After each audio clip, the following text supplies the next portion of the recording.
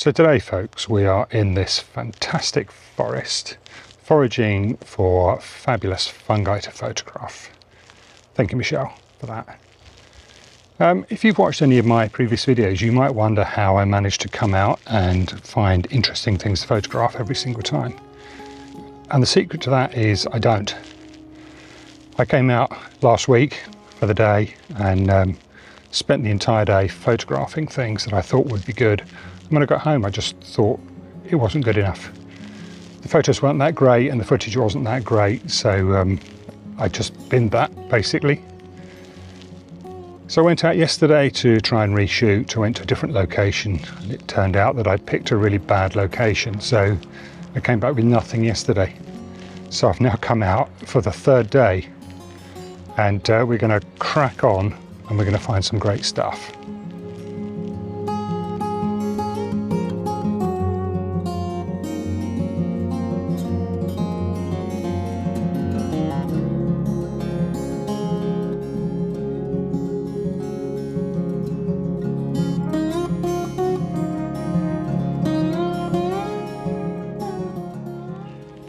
So I found this little twig which doesn't really look like much, but I think once we get the camera on it and get a bit of light on it, I think it's going to really kind of reveal itself as an interesting thing. So I'm going to set that up.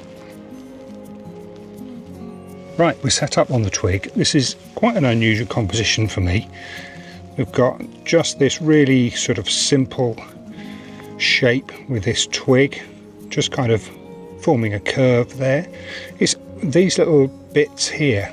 To me, this looks almost like an octopus tentacle, which kind of makes it even more interesting. But we've got the LED light to the right here, which is just throwing some side light up here. I just put my hand in front of it. You can see the difference that's making. So we're underexposing from the daylight slightly, just to make sure we don't burn out these bits up here at the top. So yeah, not sure what to say about this really. Nice out of focus background. I'm going to shoot at f8. If we just look at the depth of field preview, so the background is nicely out of focus. I'm going to focus, well, here. The whole twig is sort of pretty much parallel to the camera. The camera, I don't know whether you can see, is actually set at a slight angle, tipping to the left, just because I've wedged the twig in a worm hole, or a woodworm hole in this branch. That's the angle it was at, so I needed to tilt the camera slightly. Yeah, so nice curve.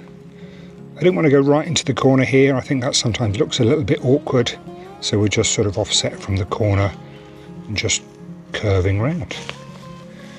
I'm going to shoot focus stack, so I'm going to focus here. I'm going to draw the focus towards me just to make sure I don't miss anything. I don't want to miss any edges along these little bits here. And I'm going to shoot focus stack. I'm going to massively overdo it for this subject, and I'm going to go 50 shots and not expecting to use more than, I don't know, 5, 10 at the very most, maybe even less. But better safe than sorry, so I'm going to shoot that now.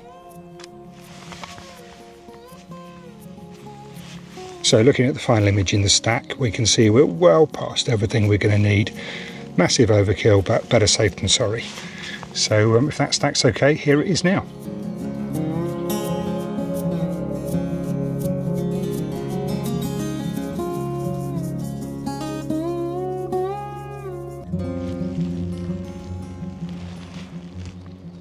Crumbs.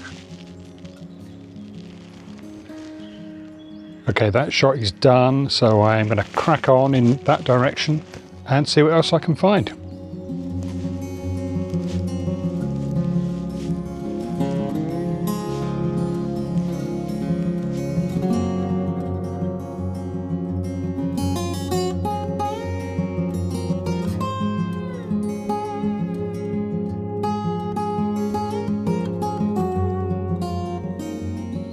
So I found these beautiful green things down here. I'm not sure how I'm going to shoot them that does them any kind of justice at all, but I'm going to set the camera up and see what I can get. Right, we are set up for this shot.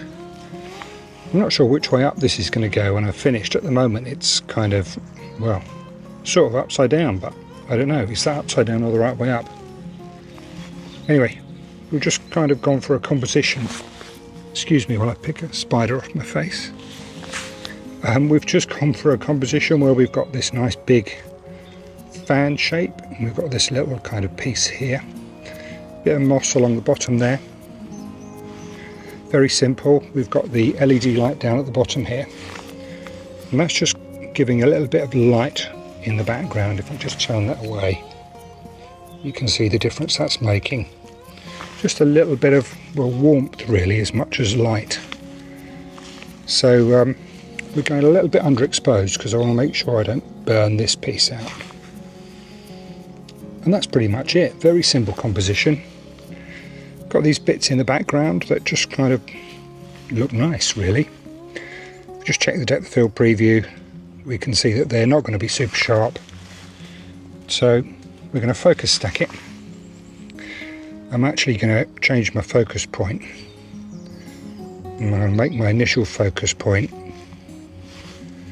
just here, which is this little bit down here. That bit there. That's about the closest point to me, I think. So I'm going to focus on that.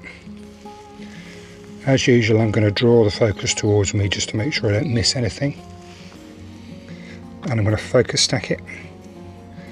We're going to go 100 images, not expecting to use more than, I don't know, 20, 30 at the most. But let's shoot it.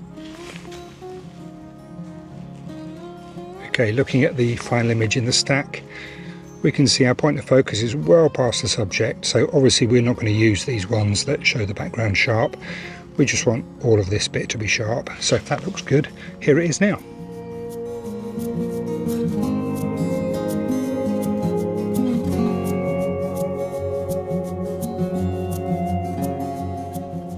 Okay, that shot is done, ladies and gents. I am now going to crack on. I've taken my gloves off. I'm now going to crack on and see if I can find another shot.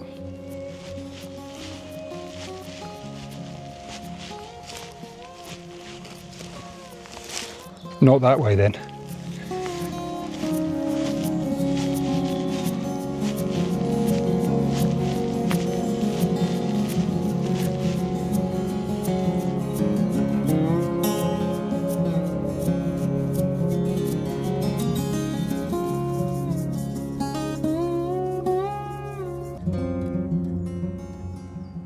So this is a bit of an unusual shot for me, but I've just come across these things growing on a log. And I'm just kind of thinking I might be able to do something with shallow depth of field and a bit of kind of side lighting or backlighting, and yeah, see if we can get something interesting out of this. So I'm just going to set that up and see how it looks.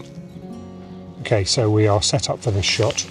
As I said, this is quite a different shot for me because we've got lots of nice sort of dreamy out of focusness, and it's really just completely monochrome.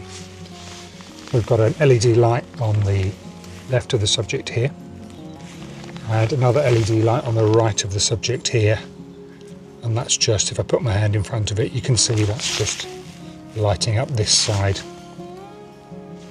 and the other LED is just picking out this sort of bit here and just kind of lighting this up. So I'm going to shoot at f8. I've stuck the ISO up to 800 because these things are wafting about in the wind, right on cue, wafting about in the wind, and I want a shutter speed that has at least some chance of freezing some movement. So I'm going to shoot focus stack. I'm going to focus kind of initially up here, and I'm going to bring the focus towards me just to make sure everything's in focus. And I'm shooting the focus stack not because I want everything in focus, but I want to make sure I hit a nice focus point, and shooting a focus stack will give me the choice. So I'm going to shoot that now.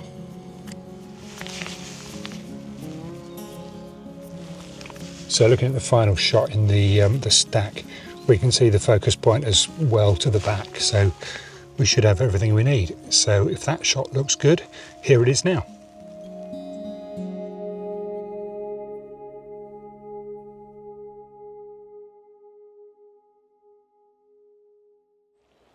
So that's it, folks. Third shot is done, and I'm going to call it a day. So I will see you next time. Cheers.